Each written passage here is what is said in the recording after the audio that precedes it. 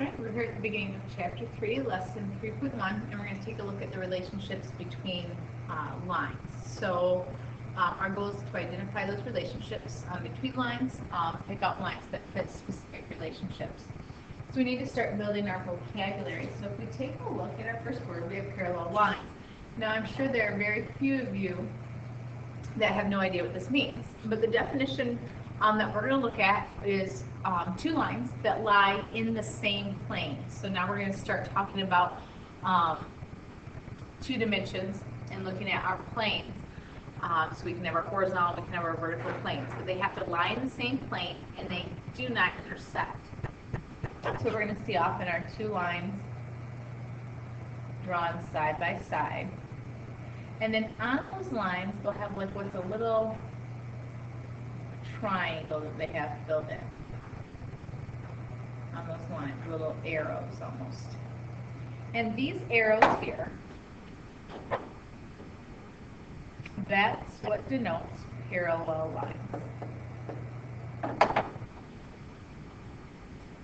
Our definition is perpendicular lines, and that's two lines that lie in the same plane and intersect to form a right angle, or what we know as a 90-degree angle. And so to show that two lines are perpendicular, they just give us that 90-degree angle symbol. So we see that box there in the corner. The third type of relationship that we'll look at are skew lines. And those are two lines that do not lie in the same plane and do not intersect. And so what I want you to think of is like a box. So if we have a box, I should have inserted a box here, but you'll get to see one of my lovely drawings. So if we had a box,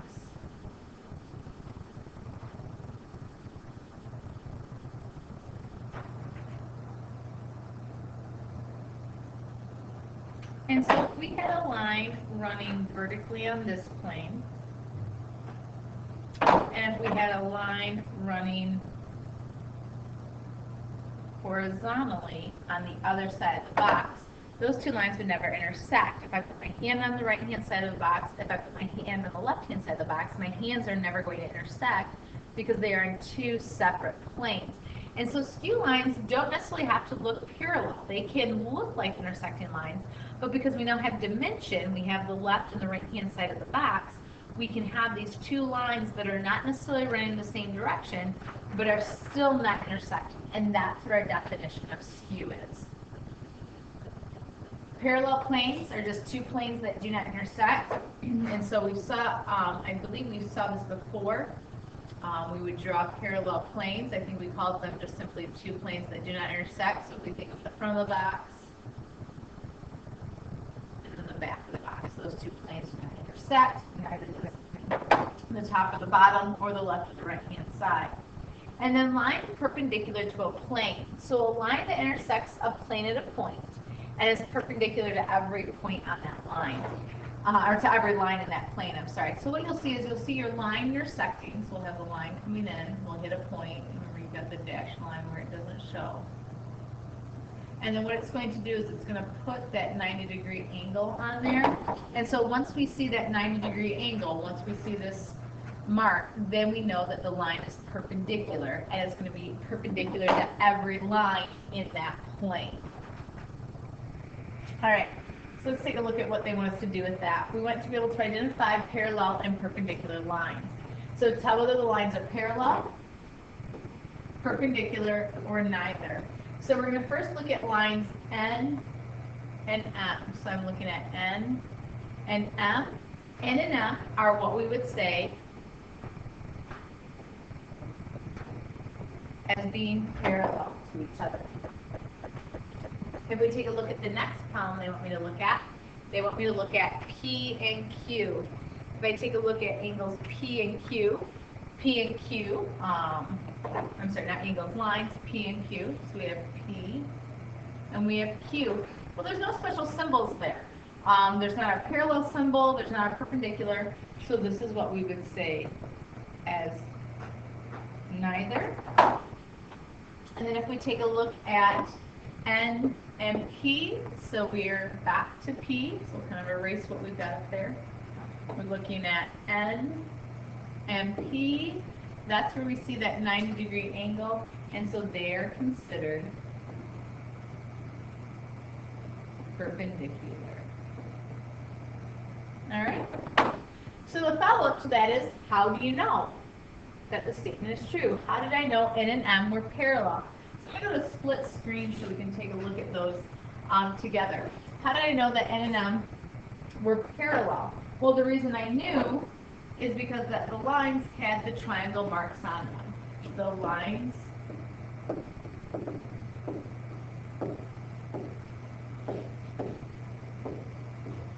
were marked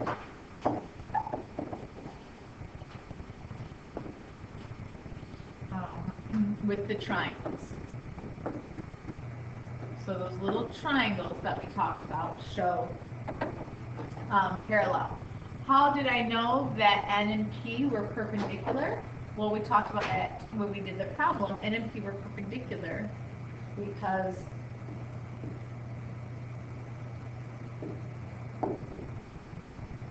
the right angle was marked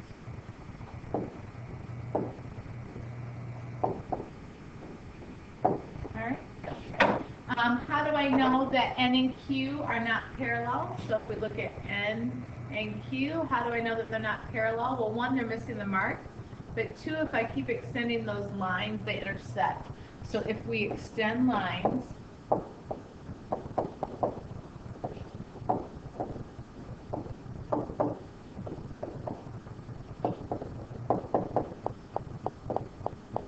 they intersect.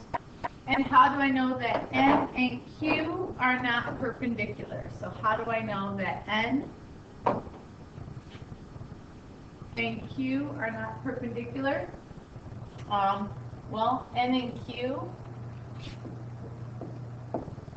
do not intersect. So when we extend them, they do not intersect at a right angle.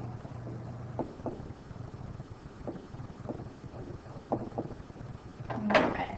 So we're just using the descriptions of the words, the definitions, and using our indicators that show us parallel and perpendicular. All right, so now we have to identify these skew lines. Lines are skew if they lie in different planes and they do not intersect. So if we take a look at F and G, we're taking a look at F, and if we take a look at G, F and G are not skew lines because they intersect.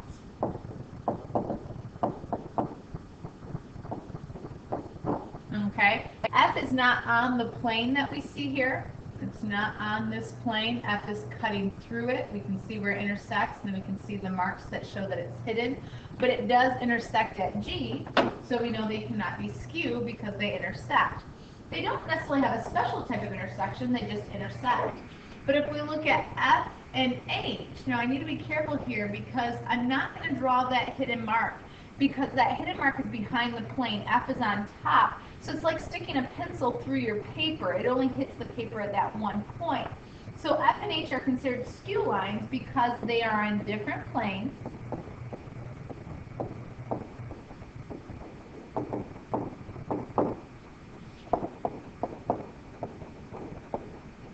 And they do not intersect.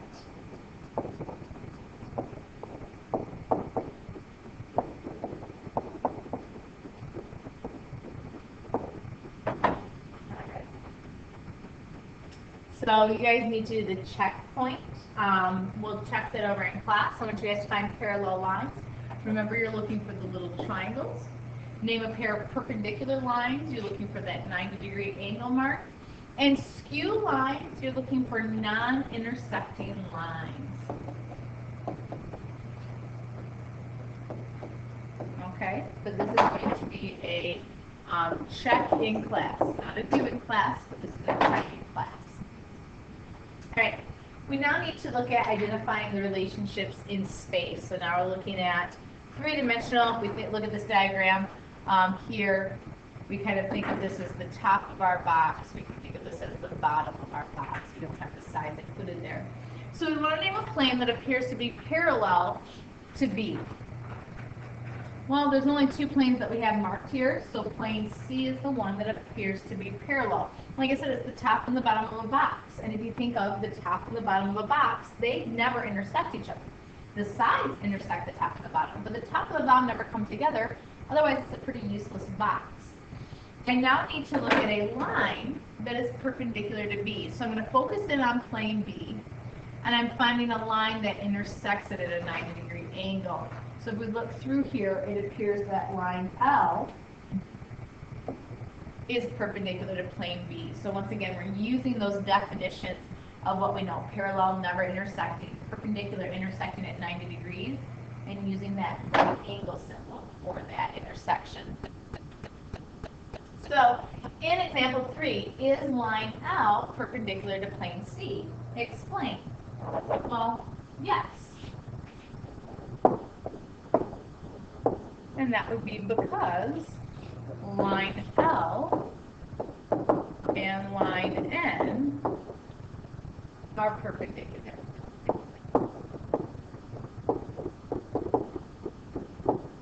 Okay? And so if we go back and look at that diagram, if L is perpendicular to N on that plane, if L is perpendicular to N, then it's perpendicular to the whole plane. Is line N perpendicular to plane C? Well, if we look at this, line N doesn't intersect it. Line N actually lies on the line, so no. Because line N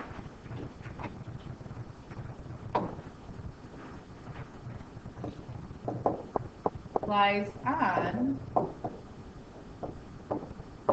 plane C, or lies in, I should say. We don't like on the plane, we lie in.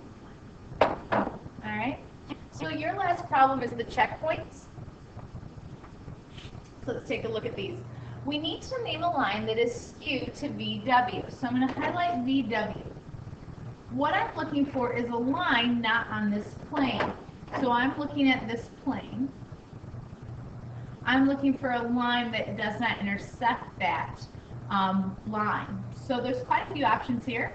I need to be able to name one. So for example, TX is on a completely different plane. VW is on the back, TX is on the front. So I could say TX, use your line symbol, is skewed to it. If I take a look at, I can't name the top of the box because there's no point there, but if I look over here, line QR is skewed to that because it's on a different plane. It's on the top. This was on the back and the side, and they do not intersect. So QR, use your line symbol, so line QR. And just like QR does, then TS would also, so line TS is skewed to that. I cannot use, I want to reiterate that, I cannot use something like SW, because SW is going to intersect that, okay?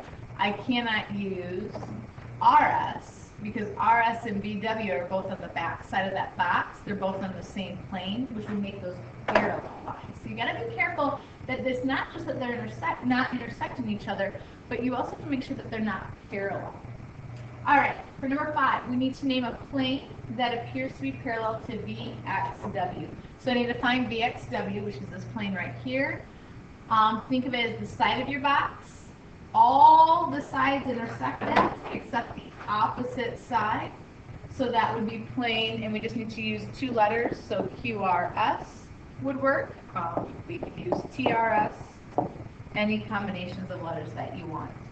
And then we need to find a line that is perpendicular to plane VXW. So once again, we're focusing on VXW.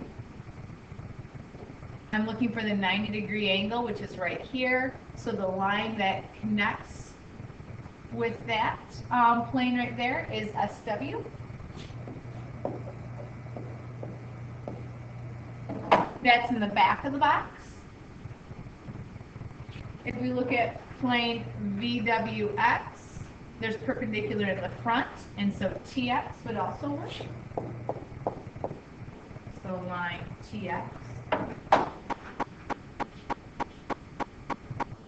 If we look on this, go back to VXW, and we look at, let's see, the top of the box here. All right, we intersected at 90-degree angles right here. Unfortunately, we don't have a point there, so we can't name that. So it looks like SW and TX are our only options. Ladies and gentlemen, make sure you come to class tomorrow with any questions that you may have.